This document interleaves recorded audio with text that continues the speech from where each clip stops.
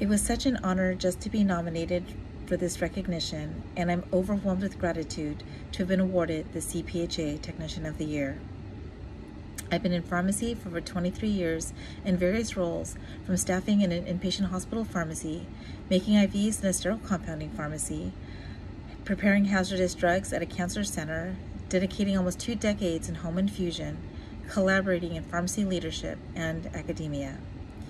My true passion in pharmacy lies in teaching and compliance in sterile compounding, ensuring that our future and current pharmacists and technicians understand what an awesome responsibility they have to not only our patients who trust us, but to our profession.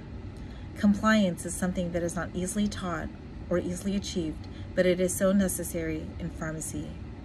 Over the years, I've been blessed to have had the honor and privilege of working with amazing pharmacy leaders who have encouraged me to grow in my pharmacy career. I would like to thank the late Dr. Gary Granfield, Dr. Russell Walkie, Dr. Yen Chow, Dr. Jocelyn Yamzon, Dr. Micah Hada, and Dr. Mohammed Ghonim.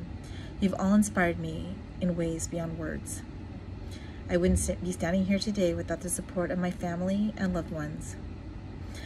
I will continue to advocate for pharmacy technicians and the profession of pharmacy as a whole in my leadership positions in CSHP, OCSHP, SBLBSHP, and OCPhA.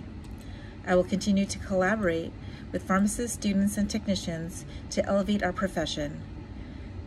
I have seen the roles of pharmacy technicians grow in the last 2 decades, and I'm truly excited to see how far the roles expand in the near future. Thank you.